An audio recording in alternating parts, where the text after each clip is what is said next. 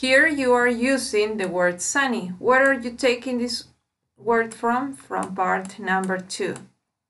Entonces, estas de acá las pueden repetir las veces que quieran.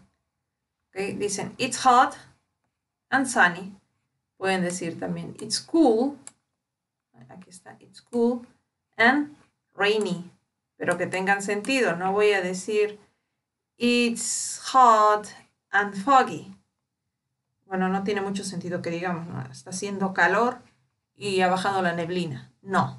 Entonces, hablen todas las oraciones que tengan sentido. It's, todo empieza con it's, porque se refieren al clima. O pueden decir, the weather is, and write your mix. Which mix?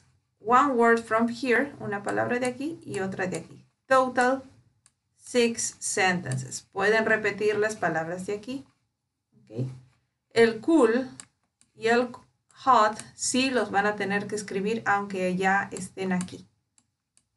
Okay. Total 6 sentences. 1, 2, 3, 4, 5, 6. Here. Okay. Now we are going to listen and repeat these questions. You are going to listen and repeat. Check your pronunciation. 2. What's the weather like? Repeat. What's the weather like? So remember, what, like, you ask for a description. What's the weather like? So the meaning is describe the weather. Como el ejemplo que hicimos de Samantha, ¿no? How is Samantha y what is Samantha like? So this is the same.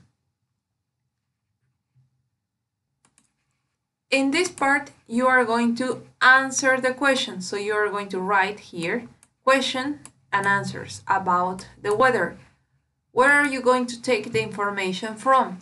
From exercise number 3. This.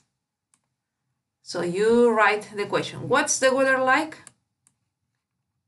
And you say it's hot and sunny. Ya está esta. Ahora, ¿qué cosa más le van a agregar?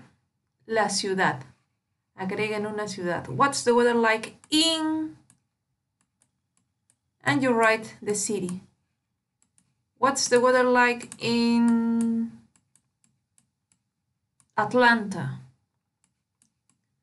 And you answer. 2 cities, sobre 2 ciudades. What's the weather like in? El nombre de la ciudad. What's the weather like in? Y el nombre de la ciudad.